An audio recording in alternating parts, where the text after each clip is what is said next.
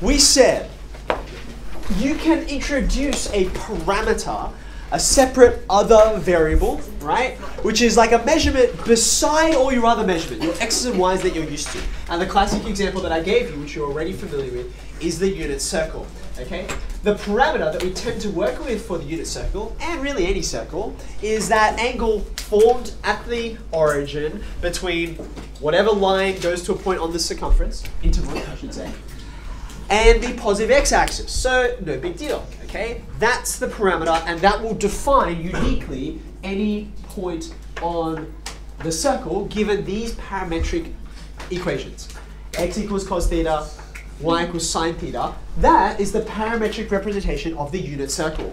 More or less anything, right, that you think of as a function, you can replace the x and y with something related to a parameter, right? So for example, when you have a look through your textbook, you could take a linear function, or a circle, or a hyperbola, this guy.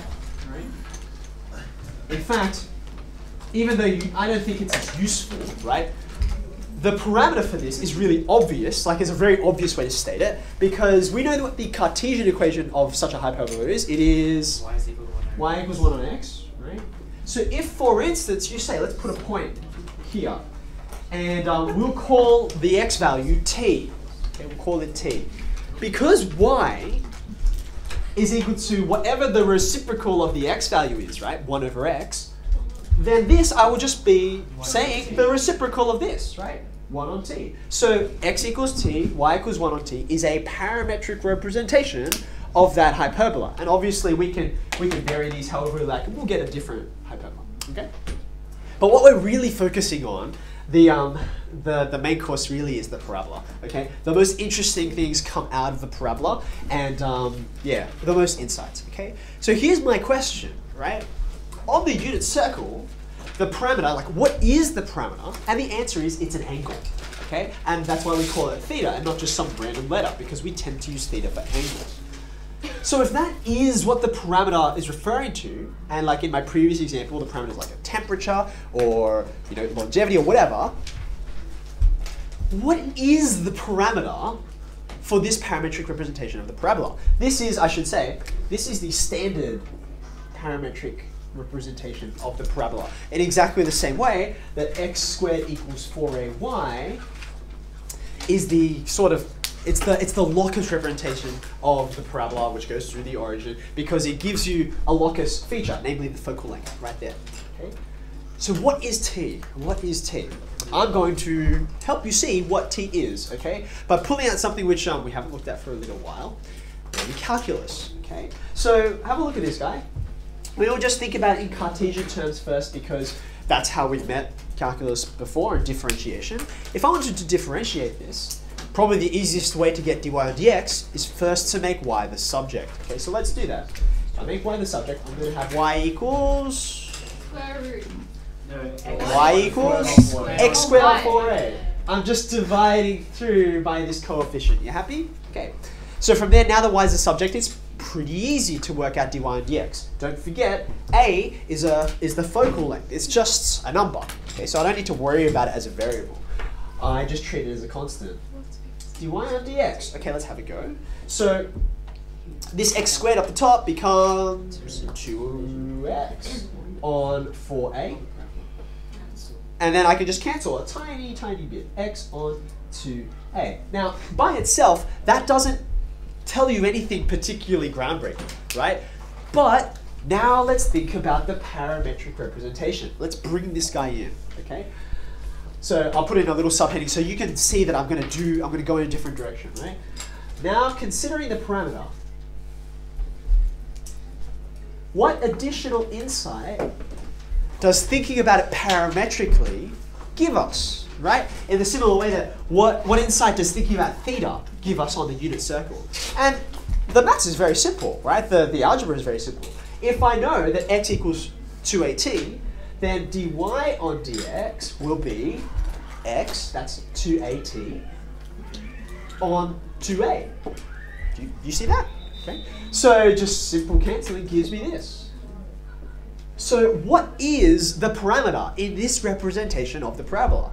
And the answer is, the parameter t is the gradient wherever you are. That's what the derivative tells you, right? So for instance, if I say, all right, 2at at squared, right? 2at at squared. Okay, if I say something like t equals 1, right? And let's pick a value of a, say a is 1, that's simple enough. Okay, so this is x squared equals 4y. Okay? So that will be this, right? In fact, if I remember correctly, this is question 1 in the exercise you got. Okay? So if I say t equals 1 for this parabola, right? When t equals 1, where am I? In the same way that when I say, when theta equals 30 degrees, where am I? Okay? The x and y coordinates are just going to be 2, 1. Yeah? Have I just substituted correctly? Yes, I have. So therefore, what this says is, at 2, 1, the parameter, the gradient, is 1. That makes sense. Here's x squared equals 4y, right? 2, 1 somewhere about there, and sure enough, if I were to draw that tangent, it ought to have a gradient of 1. What if I said, how about t equals -1? I'm going to be on the opposite side, right? I'm going to be wherever I need to be on the parabola, such that the gradient of the tangent will be -1. That's what the parameter is. The parameter can be an angle. In this case, it's a derivative. It's the gradient. Okay? Now, just as a quick note, this is all fine. That's really the result I wanted to show you. But we can take it one step further. We didn't need to think about this. We needed to go to Cartesian terms in order to get this result. We could have gone straight from the straight from the parametric equations. Watch. What I want is dy and dx, right? You can't get dy and dx directly out of either of these equations, right? Because this x is really a function of t, right? Remember this when we were doing sunscreen as a function of temperature? And this guy, y, is also a function of t. So being that x is a function of t and y is a function of t, it makes sense to differentiate them with respect to whatever variable they're in terms of, namely t. Okay? So we can work out each of these independently. dx on dt. Okay? I'm treating t as the variable. 2a is just the constant hanging out the front. So what's dx on dt? It's just 2a. Right?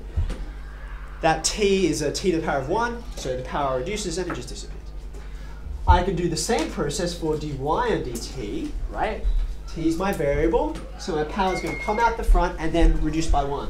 So I get 2at. Are you happy with that? Now the reason I did those is because what I really want is dy on dx, right? Now think back to chain rule. These three here form a chain of derivatives, right? The dy and the dx that I want, they're here and here. And what I need to get rid of, what I'm trying to do is eliminate out that dt, right? In the similar way that I was eliminating out the parameter. Okay? So how am I going to write this? I want the dy on the top, and I want the dx on the bottom, and I want my dt's to cancel. You see that? So this is just chain rule. You've seen this before. Okay? Now dy and dt, I already know what that is. That's 2at. dt on dx, be careful. I don't have dt on dx. I have its reciprocal, dx on dt. No big deal. I'll just flip it upside down. And of course we get the same result out that we expected. Okay? So you can think about it in merely parametric terms. You can go directly from here to see the meaning of the parameter. Okay? So keep this in your back pocket. It's going to become very significant. But every time you get given a question and you're like, okay, try t equals this, try t equals that. What you're really finding is the gradient at whatever point you're interested in. That's what the parameter is for this representation.